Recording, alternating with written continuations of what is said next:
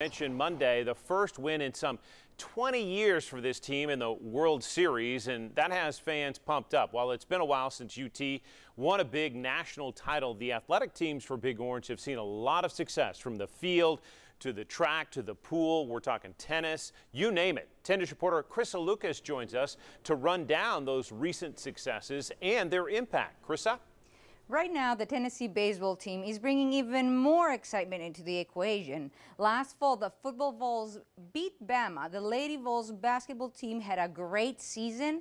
The men Vols had a good season. Sports fan and expert Mark Nagy says it wasn't so long ago that UT went through dry times. Winning feels good. Mark Nagy, author of Decades of Dysfunction, talks Tennessee sports. I think that sometimes, we like to wax poetic on the good old days. People look at Tennessee athletics in the 1990s when football's winning a national championship, the women's basketball program won 3 national titles, baseball got to the College World Series. Nagy should know. He wrote a book about many frustrating seasons for UT.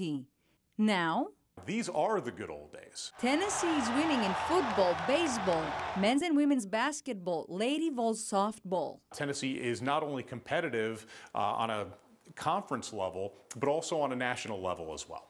At times over the last couple decades, Tennessee athletics was downright dysfunctional. They were losing in football and basketball, baseball, women's basketball, whatever sport you want to say. As if they couldn't get things right. Off the field, there seemed to be turmoil going on a consistent basis. Now, Tennessee finally seems to be turning things around, and there are many benefits. Anytime the Vols are doing good, regardless of sport, people are excited, they're happy, they feel like spending money, and that's the locals that live here and visitors that come here to watch them play. As for the future, I think people should have a lot of confidence in the direction that Tennessee athletics is going.